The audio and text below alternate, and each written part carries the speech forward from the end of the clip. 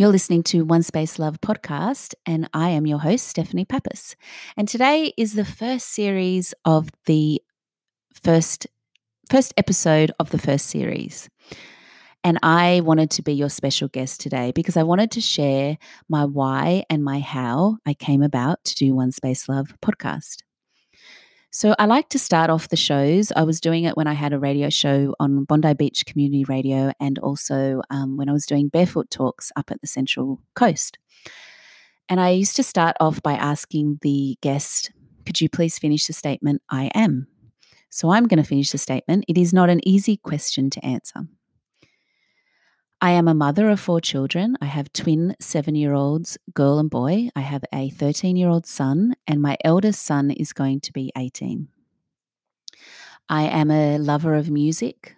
I am a music events producer. I am a fashion designer. I am a yoga teacher.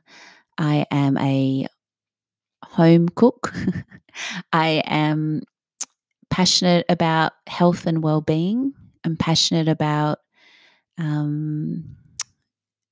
authenticity. I am love and I am light. Yeah, it's not an easy question to answer.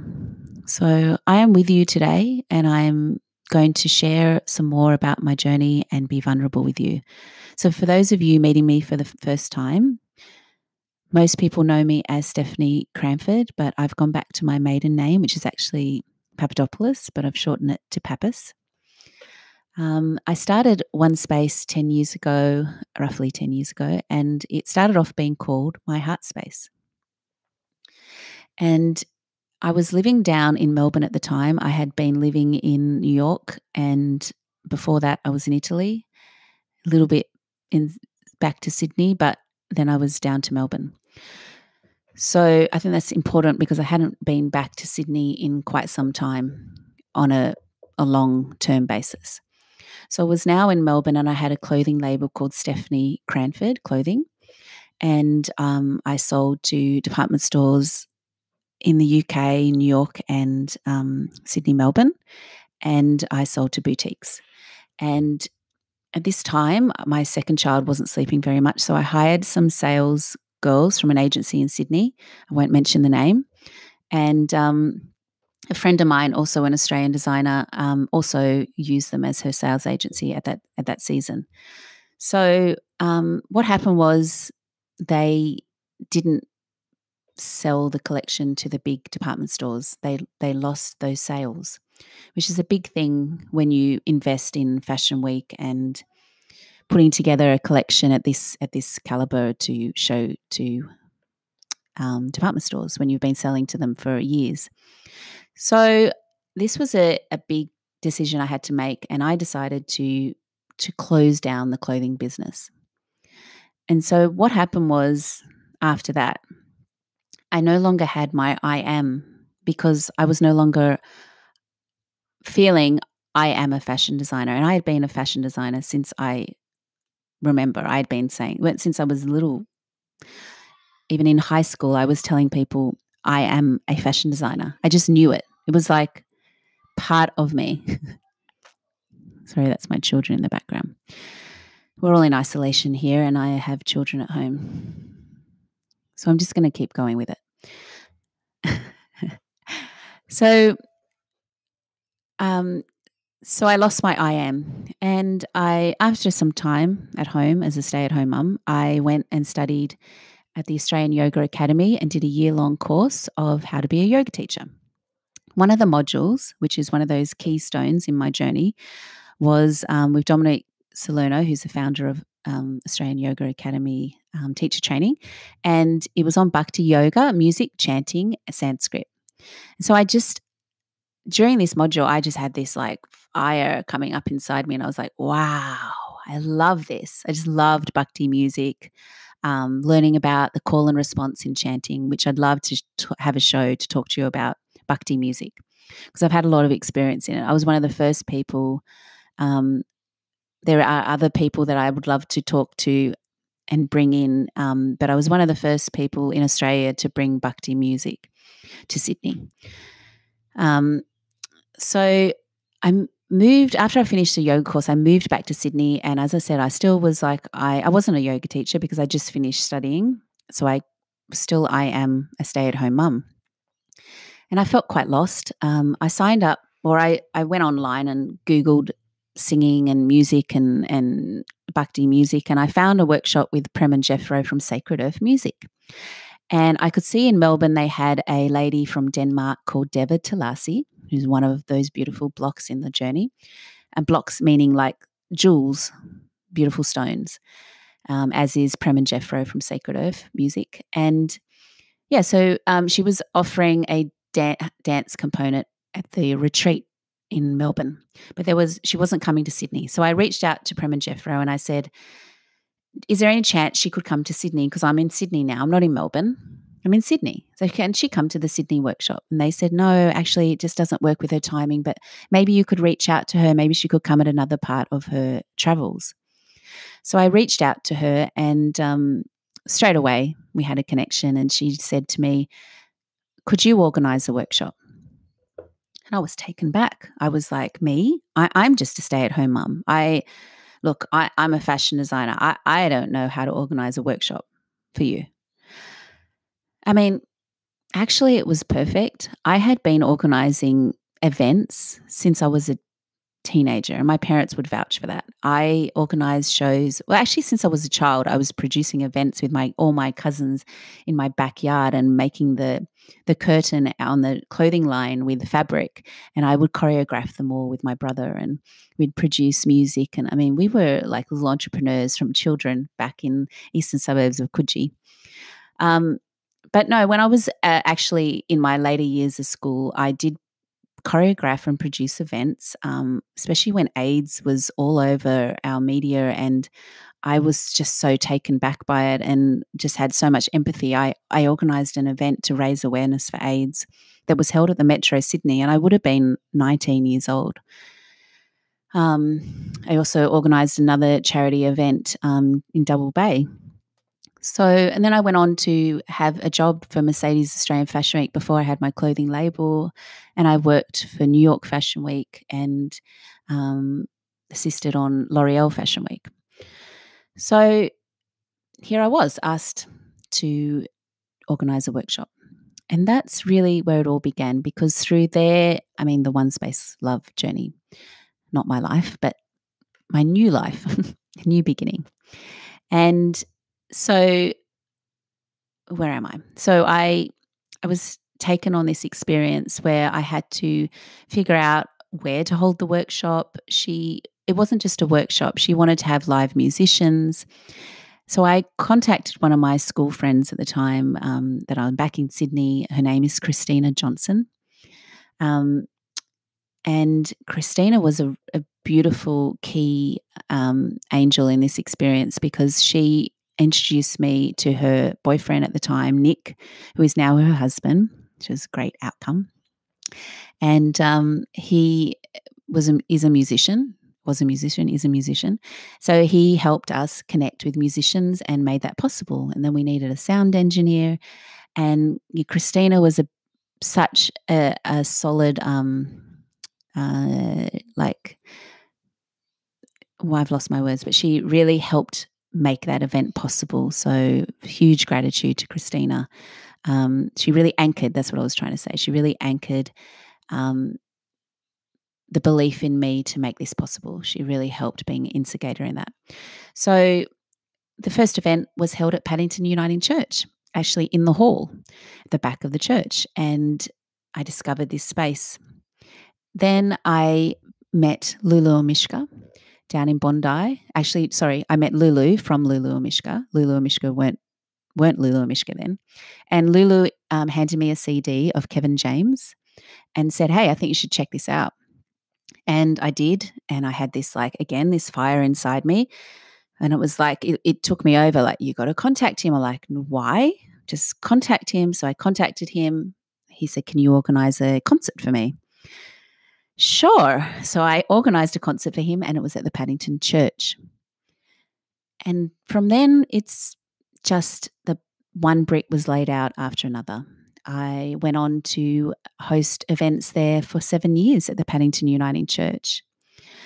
Events at the Paddington Uniting Church, so many other artists came in after that, but we had events with Sacred Earth, Oka, Ganga Giri, Bobby Alu, Nicky Bomba, Markandeya, let me think, Lulo Mishka, Noam Blatt, Shai Shriki. I'm going to forget people.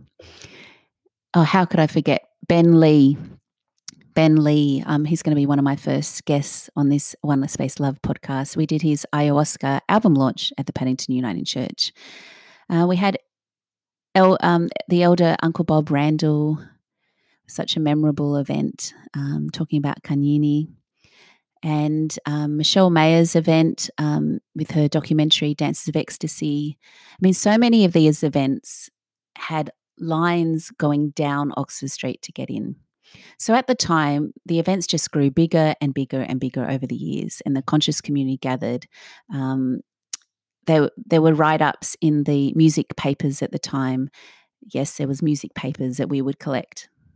And there was editorial. And so they would write about the events of My Heart Space at the Paddington Chapel and how this new conscious music movement was happening.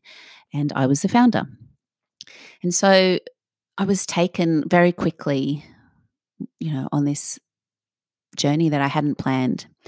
And the bigger and bigger it got, I actually had to move the shows out of the Paddington Church, and I started to, which was a great gift as well. And the events, I held them at the factory in Marrickville, Metro, Sydney, in community spaces like Petersham Town Hall, Marrickville Town Hall, Bondi Pavilion, and then even went on to hold a couple of events at the Sydney Opera House.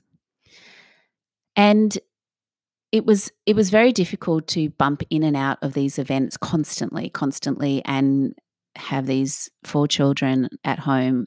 So I really had this, I had a vision since I was young to have a space, I guess. I didn't know what the space was about. I thought it was still to do with fashion, but to gather people and unite people.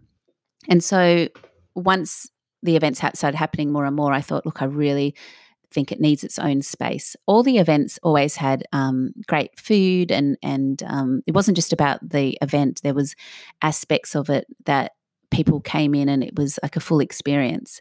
I guess, having that fashion background, it really helped me to create a space that was warm and inviting for people. And often that's been the feedback people have told me that they miss.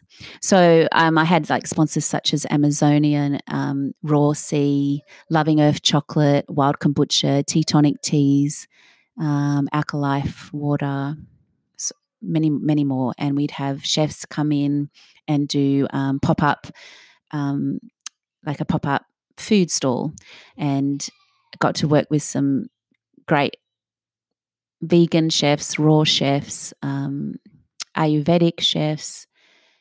Yeah, so it was all coming together. But there was a point when I was like, it needs its own space. And so this is when some beautiful community members came in, and a crew started to happen, One Space crew. I met Sebastian Parisi at the Factory Theatre, and he was definitely an angel that dropped on my right in front of me on my path. Sound effects from the children. We are all in isolation. I'm going to say that again, and we have to keep going. So, he was an angel, and without him, OneSpaceHQ Bondi wouldn't have been possible. There was other angels that I wouldn't have been able to do it financially without these angels. So the space came about, and it was in Bondi, and regular events were happening. So I'm going to move through this now, because running that venue with artists such as Shanti Fire, Lulu Mishka came back, Ben Lee was there, Tina Malia, who else? There's so many. Kali Dad, Tijuana Cartel, The Rhythm Hunters, Declan Kelly, Kevin James, Shri Prahlad, Dave Stringer. Jai Jagadish. There was so many. It was, and we also had workshops, yoga classes, meditation teachers, art therapy. So there was a lot happening in this space. And 2 years down the track, I made a very difficult decision. I left my marriage and I decided to close the doors on this community space. Now, this was not an easy decision. It was a decision based on my own heart space. So I actually went full circle back to my heart space, and a decision on my health and well-being, and for the health and well-being of myself and my children. So closed up everything. I was also doing a radio show on Bondi Beach Radio called OneSpace Radio. Closed it all down.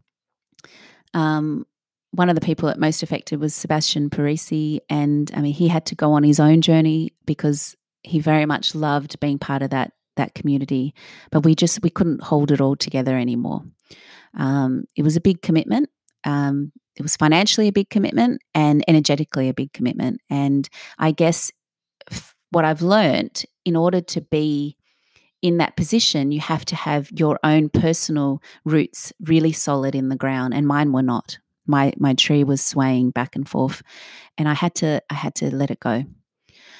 So I took my children and I moved out of Sydney. There's more to the story, which I share sometimes on, there's a bit of it on my blog, OneSpaceLove, but we'll see where this goes and I can share more. I'll be feeding off you, the listeners, to see how much, where you want it to go. We'll just, as I said, I'm surrendering to this path. We'll see where it goes.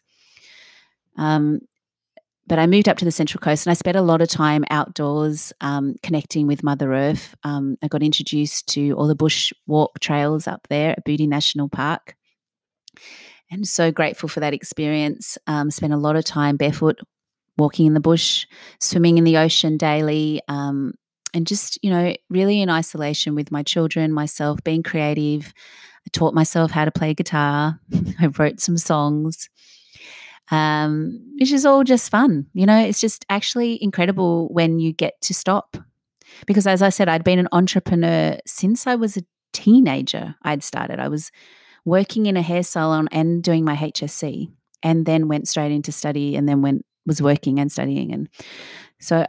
And then I started my own clothing label. So I was always an entrepreneur. So this was actually the first time I stopped everything and I stood still. During that time, after like a year and a half of being still, I saw that Mike Love was coming into the Rhythm Hut, playing at the Rhythm Hut in Gosford. And this is what happens to me. My body, I get these like sensations that tells me, and an inner voice, not just a sensation, but an inner guidance. And so I thought, I loved the Bondi Beach Radio and I loved doing my show, and I thought, I want to interview Mike Love. I've always wanted to interview Mike Love on my show. So with the help of some great friends, I got to interview Mike Love, and I called it Barefoot Talks. Those shows were videoed. I interviewed Mike Love. I interviewed Ash Grunwald and Danny Carr from Earth Bottles. And then I got to interview all the interviews are up on OneSpaceLove YouTube, and they're also on my blog, OneSpace.love. So they're all there under video. But I just didn't feel that was a path to continue. My main job, or my main occupied, what fills most of my time in my day is being dedicated to my children and dedicated to my well-being and my self-love. So whatever came into that has to complement all that. So I started to gather equipment to do a podcast, and I just let it sit there because fear was really taking over now. I was like, how can you do all these things and now you're going to add a podcast? Like, it didn't make sense to me. I didn't leave school thinking I'm going to be a host of a podcast when I'm older. when I'm a lot older. So that wasn't something that was a knowing for me. What was a knowing for me was I want to inspire people with whatever I do, and I want to make a difference. And I want to be a voice for change. So I guess that has always been the common mission that I've shared with everything that I've done. And now we are in actual isolation all around the world, not just in Sydney. I am at home with my children and I am homeschooling them. Something that I always dreamed of. I'm actually doing it. I'm homeschooling them. I'm getting to be a creative mum. I'm getting to cook daily from scratch all my meals because I don't want to go outside and buy takeaway food. So I thought now is the time more than ever. So what is stopping me was fear. So I decided to push that fear aside. I have a chat with it now and then to come back into my heart and to just take the first step. So here I am.